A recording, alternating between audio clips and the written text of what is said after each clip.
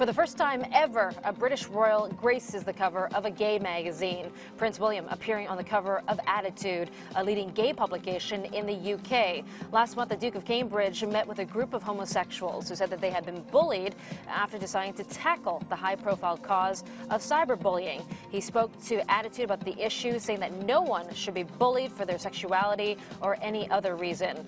Although the cover had been planned for weeks before the Orlando massacre, the move offers royal support to the LGBT community at a time of need. The bottom line, Prince William making history.